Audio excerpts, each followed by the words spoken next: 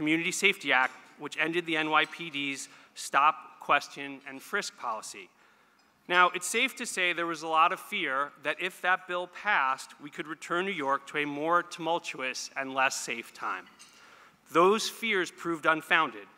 Jumaane was right, and we are all the better for it. Our city became more fair while still remaining the safest big city in America. This is thanks in part to the vision of our public advocate and, of course, the incredible and tireless work of our police commissioner and the men and women of the NYPD. Jumaane also served as chairman of the City Council's Housing and Buildings Committee, where he advocated for more targeted, affordable housing to help prevent communities from being priced out of the 5 boroughs. Now, I know there are people who think the public advocate role is more symbolic than it is substantive. I believe those critics lose sight of 2 things. First, the ability of somebody with true legislative chops and a citywide pulpit to be a real influence on our policy. And second, and this is a direct quote from our public advocate, there is power in symbolism, and I could not agree more. On the night he won his special election, he did not give a canned speech. And I know everybody in this room has heard a few canned political speeches, sometimes here in this room with ABNY. That night, he discussed how therapy helped him become the person he is today. He talked about being a young man, crying at night, missing his father, and with the hopes that his story could assist other young men trying to find their space in the world. I have no doubt he reached both young men and women through that speech. And every time he joins fellow New Yorkers in protest or shares what it's like growing up with Tourette's syndrome, he encourages many more people to find their voice and their place in the world. Public Advocate Williams, we are excited to welcome you today, and we too look forward to being inspired. Now, one last point about our public advocate. Word on the street is that he is getting married. And last week, at a fundraiser for Jerry Nadler, of all people, I met this incredible woman, which I realized that the public advocate like me is punching above his weight class in his marriage. She's here today, India Sneed. She's a lawyer at Greenberg Traurig, and we're happy to have you. And we want to say congratulations. Now to both of you, planning a wedding is complicated, and if you're having some trouble, ABNY can be helpful. We know how to run a shindig. We design invites, we have a good list, we book calls, we know a lot of caterers, and we have plenty of people who'd be willing to give a Bass Man or Maid of Honor speech, but most of all, Bill Rudin does a mean hurrah. Ladies and gentlemen, it is our pleasure to have our public advocate with us here today, a passionate advocate for our city. Ladies and gentlemen, Jumaane Williams.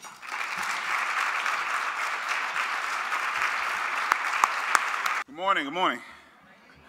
I can't even introduce my own fiance in ABNY. Thank you to Steven for that awesome introduction. You made me sound like a pretty dope guy. I appreciate that. And thank you to Executive Director Angela Pinsky. Thank you to the board and to everyone here today. You've already established protocol, but I do want to shout out my colleagues, Councilmember Drum and Councilmember Keith, and of course I forgot your last name, man. It messed me up. I try to go by it. I got the first name though. I said Keith. And our commissioners O'Neill and Lagos. My name is Jumaane Williams, and as of February of this year, I am your public advocate of the City of New York. Thank you. Powers, Keith Powers, the guy that came to me. My goal is to use the breadth and abilities of this office to help make New York an even better place for everyone, especially those who do not have a voice. My primary goal when I'm finished with this office is for no one to ever ask again why we need a public advocate's office. Since taking office, I've tackled more than a few issues. Some you've seen in the media, others you don't hear about every day. New Yorkers, including advocating ways to address our city's affordable housing crisis, both on the city and state level, helping immigrant communities know their rights in the face of the federal government's ICE deportation efforts, and addressing education inequality by pushing for reforms in our specialized high school admissions. While raising issues, amplifying voices, and yes, sometimes even getting arrested at the state capitol in the fight for stronger rent reforms. We've also been working to restructure and redefine the Office of the Public Advocate in a way unlike before. We've also passed more pieces of legislation than all previous public advocates in their first 100 days combined, and we're working to make the office the strongest voice possible for New Yorkers. We're doing this by establishing new roles and creating opportunities to reach people where they are on the issues most important to them. We've created 5 new roles within the agency tasked with organizing and developing policy around vital issue areas in New York City. These deputy public advocates positions are designed in line with the model and vision I originally had for the office to bring the voice of New Yorkers to the forefront as an activist elected official. Today I want to talk to you about several key issues that you have heard about in the media, but first I want to make sure you understand what the Office of the Public Advocate is. Of course, most people understand it to be an ombudsman. I make sure that we provide a check on the mayor, on the city council, and city agencies. We appoint people to commissions like the City Planning Commission. We can pass legislation, and as was mentioned, the symbolism that is there is critically important, and using it to raise and lift the voices of people who feel unheard. I always feel like administrations, this one in particular, but administrations in general have a tendency to do things to communities instead of doing things with communities. And my hope as a public advocate office, as we shift from focus on suing and legal matters in the courtroom, moving over to organizing. It made sense because I'm an organizer, not an attorney, as Tish James was. But I'm hoping to fill the gap where that information is not being flowing up and down the way it should be. And I think we see that so often in important issues. Just like City Council is going to be voting on Rikers Island tomorrow and Thursday, I feel that conversation could have gone a lot better had there been a better way to engage the communities from the bottom up. Now I want to, thank you. Now I want to discuss some of the major things our office has recently focused on that you may have heard about, including our office's recent report regarding the safety and handling of members of our community suffering from severe mental illness or mental health issues, and our efforts to advance a bill that would create paid time off for our employees who toil in oftentimes 24/7 work environment. In the last 3 years, 14 people, mothers, sons, brothers, sisters living with severe mental illness were killed in encounters with police. Why is this important? First, because they are human beings, and police should be focused on policing. We very often ask the commissioner and police to do the jobs that so many other agencies should be doing. That is unfair to the police, and is unfair to the communities that they are policing, especially as recent events make us more vulnerable to domestic and international terrorism. If your bottom line is the most important thing to you, think about the impact on the local economy, people suffering with mental illness, our family and friends, and family of friends. I'm working to improve mental health outcomes for all New Yorkers because without healthy individuals, we lack a healthy community. I also want to make sure we don't always merge mental health and mental illness. I believe all of us should have a mental health check-in at some point. Just because you have a mental health check-in doesn't mean you have a mental illness, and we have to start treating them as if they're the same. And if you have a mental illness, you do need acute care. A community under stress cannot thrive. It hurts families and the interests of everyone in this room, from your home to your business. For these and other reasons, my office issued a report that made a number of recommendations for a city, hopefully reduce the interactions between police and people with severe mental illness who are in acute stress.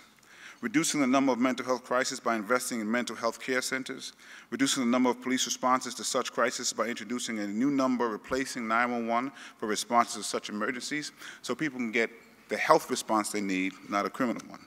Evaluating models that provide a non-police response to acute medical crisis.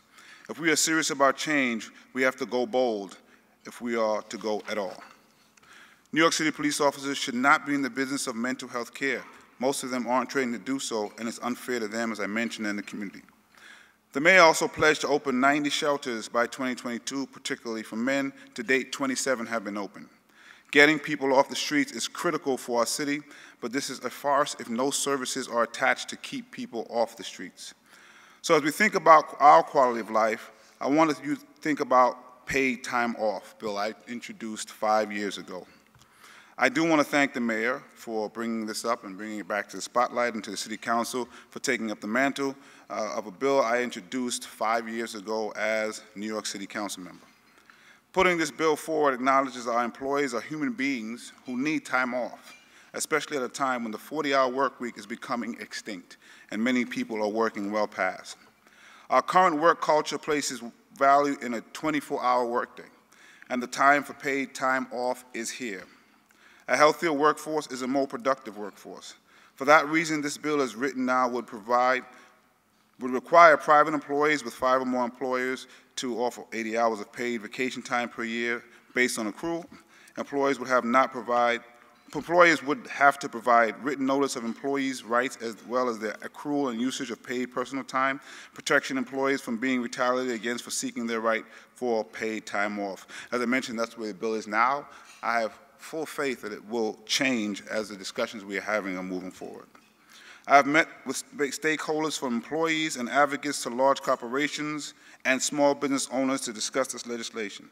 I have heard valid concerns, including reduction in workforce hours, this being added to burdensome fines and already high rents. I want people to remember I was also a small business owner. I didn't work like many of you in the room. It failed, but you guys were successful. But I believe it's still the right thing to do.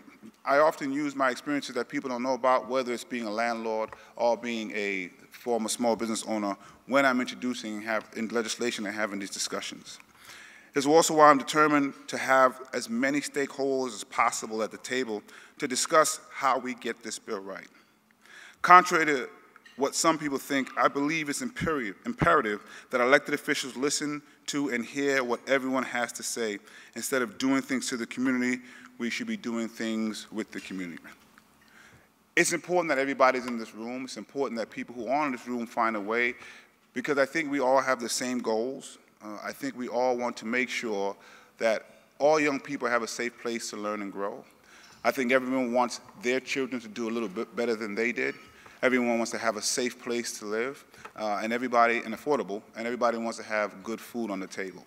How we get there is what's critically important. And I believe my job and government's job is to find the barriers that are preventing people from doing that and getting those barriers out of the way. But we have to do it together. I've spoken for a while now, but in closing, I'd like to say I'm eager and want to hear from you. You're in the audience because, like me, you want an even better New York. Like some people in the room, we may disagree on some things, but we can still work together. Thank you so much for this time, and I'm looking forward to answering all your questions. Thank you so much. You mentioned the mental health facilities and how we need to expand them and open more, and obviously there's a lot of pushback from local communities, a lot of NIMBYism. Can you talk about how we're going to get there? I think there's a lot of different ways that we can get there. There's always NIMBYism, but there are right now, if somebody gets, God forbid, cut or something, we can go to an emergency room. We don't really have those things for mental health.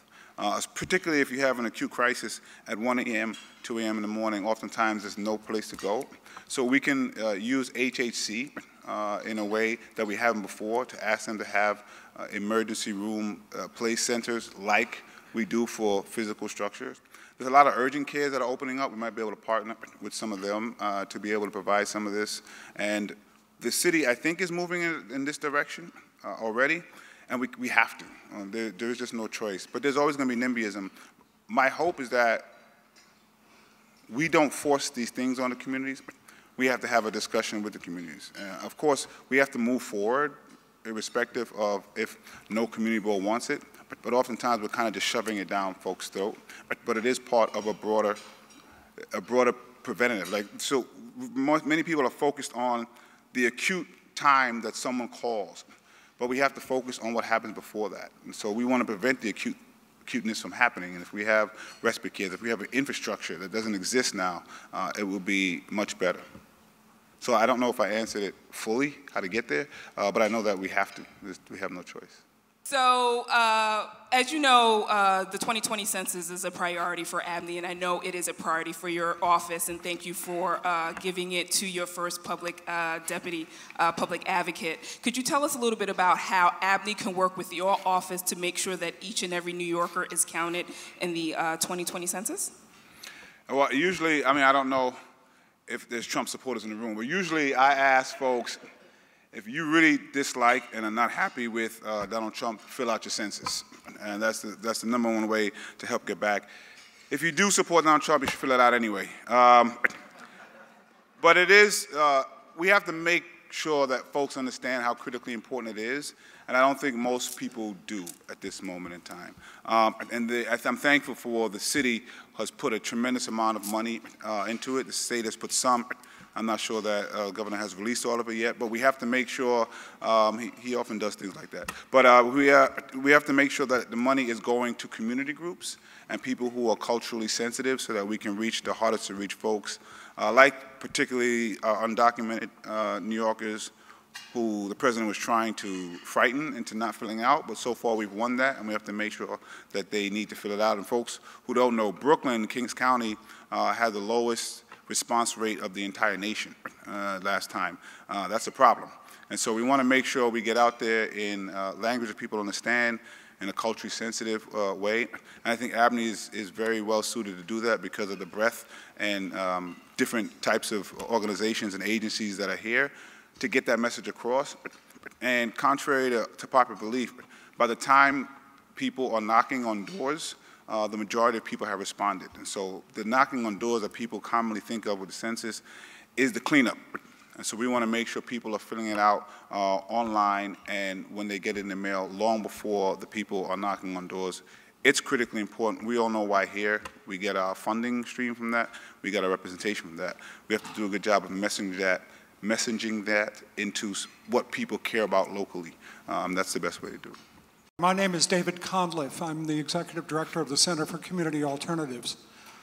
You recently visited Syracuse because you wanted to witness a project called Freedom Commons. It's a partnership between the Syracuse Housing Authority and CCA, the Center for Community Alternatives. It's the first time in the nation that a public housing authority has partnered with a group like CCA or the Fortune Society or others to actually welcome people home from prison, because that's how we will make projects safer, instead of excluding people by welcoming them and supporting them. My question to you, yes, we should all applaud that. That's correct, George. My question to you is whether, having observed that, we have a lot of real estate people in the room, whether you believe that we could be replicating projects like that in New York City, and whether the New York City Housing Authority should take a more affirmative role in issuing an RFP to use some of that vacant land they have for projects like that instead of privatizing it. It was fascinating. I had never seen anything like it. Again, surprised, treating people like human beings can be successful. And I got to give the governor his credit here. The way that state agencies combined to, which I thought was fantastic, to apply for funding was something I hadn't seen in a long time. And I did bring it back to my team to try to see if it's something we can replicate here in New York City. In Syracuse, there is a lot larger amount of land to use, so it will be interesting to figure out how we can do it here in New York City. But I think there are ways that we can do it.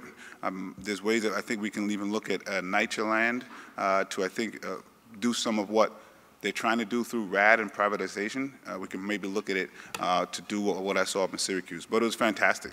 And it's very important to me that we focus on housing in a way we haven't. Supportive housing for people returning, supportive housing with people who have mental health challenges. We have a homelessness crisis that has spiked and I think is kind of out of control. And the #1 answer to most issues of homelessness is housing. I mean, there are subsets of domestic violence, of substance abuse and mental health, but the vast majority of people simply need a place to live. And so the short answer is yes. I gave you the long one, but the short answer is yes. I work with Coalition for the Homeless. We applaud the mayor for all he has done to address the homeless crisis, but as you mentioned, nearly half of the people who are in homeless shelters are families, and most of them actually do have hourly paying jobs. So there really is an affordability crisis. We've been trying to advocate for the House Our Future New York campaign, which you thankfully have supported. But I'm wondering, so we're advocating for an increase in affordable housing units in about 30,000 new construction. I'm wondering how you think the Public Advocate's Office can help continue to spur this conversation forward so that there's additional action, considering that homelessness is at the same record highs as it was in the Great Depression. You know, I was a tenant community organizer. I always make it clear it was before Barack Obama, so nobody knew what it was, and my mother asked me to please get a real job. And I was trying to explain to her that organizing was a real job, and I did focus a lot on housing. So I've been working on housing issues for a couple of decades. I got to give a shout out, to the state, yes, to the Assembly, but really to the state Senate for pushing a bunch of bills that I've been working on for almost 20 years, and a lot of people in the housing industry have been, that I think is phenomenal. There's probably some in the room that disagree with me, but I think we had a phenomenal time dealing with these issues in the state, and that's because preservation is probably the #1 thing we can do. We're never going to build our way out of the problem, so we got to preserve the affordability that we have, and so those bills help do that. But also, I'm frustrated because I don't think we're using all the tools that we can. Again, there are some that are going to disagree with me, but I think MIH was an utter failure. I think the mayor was wrong for pushing it forward, and the council was wrong for adopting it. I'm one of the few who voted against it. We're basically bringing in more market rate units than anything else, and that's not going to solve the problem. So my hope is that we actually reopen MIH and fix it. It's mandatory inclusionary housing. It's the underpinning of all the rezonings that are going on. I've asked for a moratorium on MIH rezonings until we fix it. I also have a bill asking for a racial impact study to be done before any rezoning happens, fit it inside the environmental impact study so that we can truly understand what's going on. And also trying my best to help communities understand how difficult it is sometimes, even though we understand the problem. And so there's 3 questions I usually ask. I don't know if it'll work here, but I'll try it here. And the first is, who believes, it's simple, who believes homelessness is a critical issue right now? Just please raise your hand. And who believes that the answer to most of the homeless issues is housing that they can't afford? Please raise your hand. And then who wants a taller building next to where they live? And so this, I see you, Reggie. But the answer to those 3 questions are the same wherever you go in the city, regardless of race, religion, socioeconomic status. And it shows the difficulty of getting what we need to answer some of the problems. You have to have the community to be a part of where that density is going to go. You can't tell them where it's going to go. What do we do? What do you think can get the mayor's office from where it is today up to that 90? And is it even remotely possible we hit that by 2022? I really think the answer is getting more units online that people can afford. As is mentioned, the majority of people who are homeless are families, a third are children. Most of them are working. A lot of them are city employees. So we have people who are working for the city and can't find a place to live. And so that takes a combination of real estate folks getting together and saying we're not going to make every dollar humanly possible. It makes the unions coming in to say we're going to try to work on a rate that everyone can agree with so we can get this affordability. And it takes the government coming in and helping buy down these projects. All of those things have to happen. We have to focus on that first. But even if we agree to all of the units that we needed right now, we're going to need shelters. And so there's just no ifs, ands, and about it. But we do have to have those tough conversations. And it also, I actually don't mind kind of shining a light on how people actually think, because everybody wants something to happen except right next to them, as I just showed with the 3 questions. And the same goes for the homeless shelters. And so I think that's important that people see, out of the, I think it's 51 districts and community boards, it's very hard to cite these. And so we just have to move forward with the discussion. But even in that, there's oftentimes the city comes in and says we're going to cite it here, when if you talk to the community, they may actually have another location that works that more people would accept. And so it's those kind of things that we have to make sure we include in the conversations.